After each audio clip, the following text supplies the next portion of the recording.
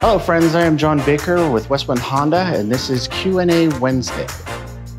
Did you know that all new Honda models with a V6 engine have a neat trick to save you gas? Today we're going to be talking about variable cylinder management, or VCM for short.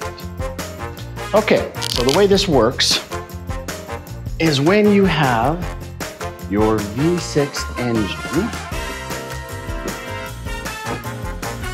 you have all the power you need when you are accelerating.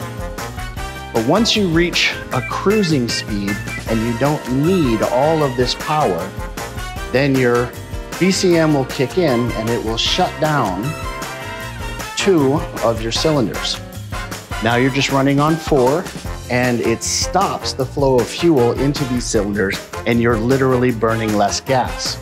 Now, as you continue your cruise rate and you require even less power, you will then shut down this entire bank and cruise along gently with only 3 active cylinders, giving you similar fuel economy to, say, a hatchback car or even some of the hybrid models.